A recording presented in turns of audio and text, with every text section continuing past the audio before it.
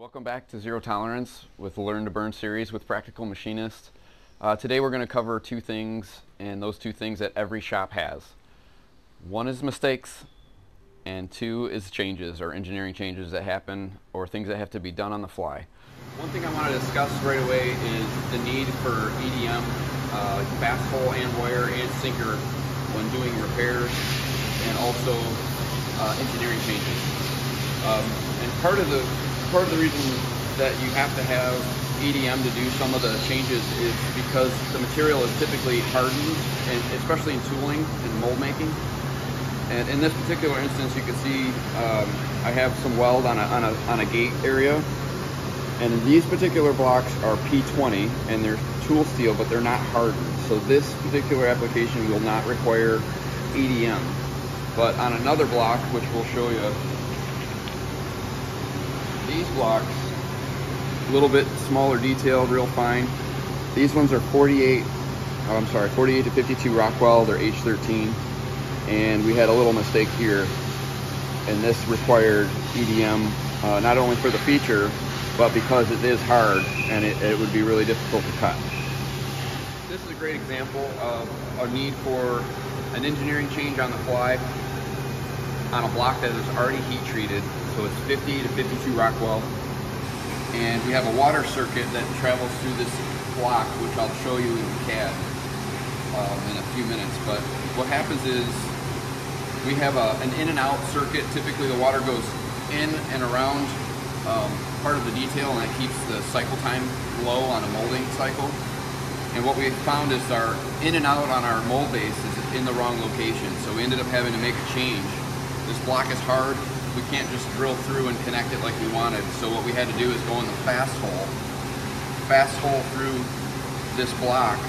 And this is the little insert that came out. We had a fast hole in there to make a start hole. And then we had to go in the wire EDM and open it. And this ended up saving a lot of work and a lot of time by being able to do those EDM processes on this hardened block. So.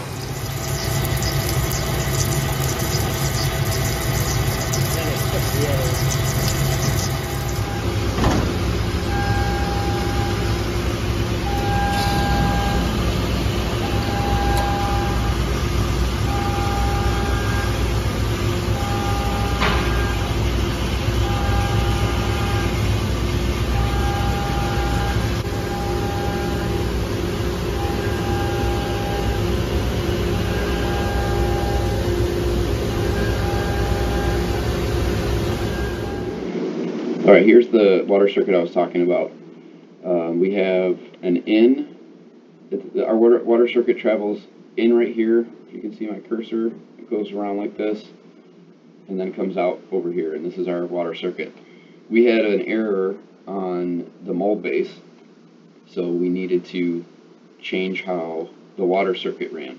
So what we did, since this block is already hardened, it's 52 Rockwell, is we fast holed through this section. We went all the way through the block and then wired out the hole, and then we had to do a hard milling or EDM sinker to put the thread in, and we were able to change or reroute the water circuit and save this block, because there's a lot of work done on a block like this.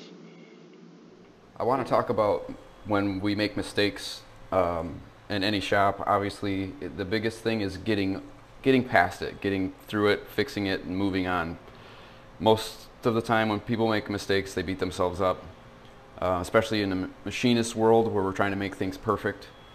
We've got to look at how much energy we want to put into being mad, or we're going to get better, and we're going to try to focus on what can we do to learn from what happened, and then the next time do it better and come up with a good solution to fix it.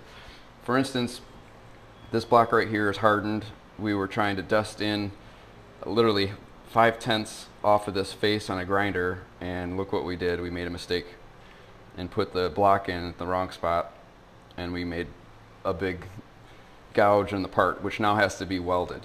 So when stuff's hard, you got to get it welded, laser welded, TIG welded, micro welding.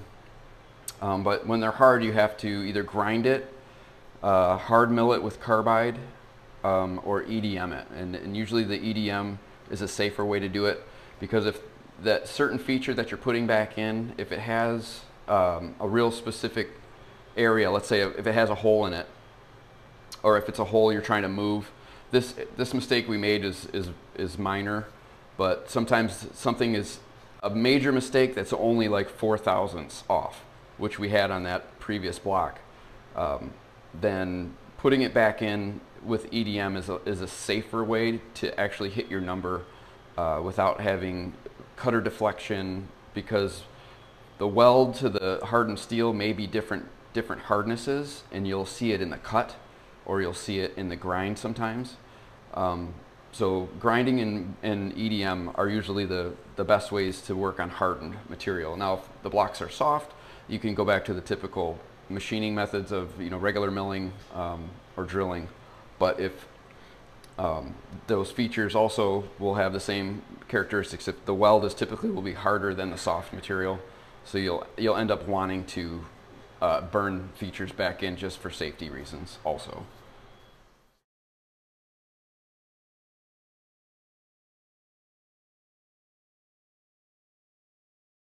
I want to show you this part. This is an insert that was welded, and I'll show you what it looks like here as we take these inserts apart. This is the area that was welded on the last insert. It was EDM'd back where it's supposed to be and then benched. So here's an example of a change that we had to do. Actually, it wasn't a change, it was an error when we wired out some vent pins on a part. This part is very tiny, and it has a vent pin, and you can see there's a little ring at the top of that little feature. And this part is pretty decent, even though we're under a microscope, so we see a very ugly looking piece of plastic, but that is a good part, or a good vent pin. And now I'm going to show you the same thing on another cavity of this tool, and you can see that there's a flash, which is like a little crown on the top of that little boss, and that's a flash condition. And that's literally 0.5, 0.0005, too big of a hole on that vent pin, and we have to go in there with a wire. So we end up having to go into that hole. I can kind of draw you what I'm talking about. Do a whiteboard lesson here. So the bottom of that feature looks like this, and we have a vent pin that allows the gas to come out of that part. And what happened is we made this wall right here. It literally was, I think, 0.8 too big. My 8's not very pretty. So this hole was too big in the steel, and we put a pin in there, and there's a tiny gap. And in that tiny gap, the plastic goes in, and that's what that flash was that I was showing you. So using the wire machine, we can bump the walls out. We literally bump them out 0.5 aside, so 1 thou, and we put 1 thou bigger pin in there, and then we eliminated the flash. But the tolerancing is literally 0.3 total, so 1/10 aside, and now that material doesn't flash when they run the parts.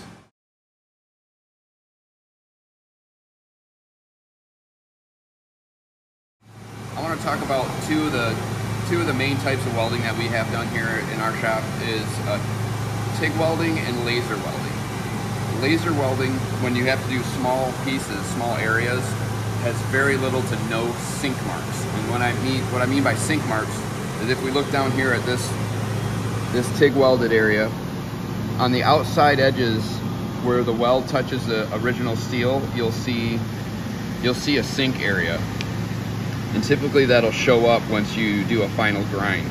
And you can see this was changed a couple times, and you can see the area where the grinding didn't clean up because that steel is actually sunk in below the surface.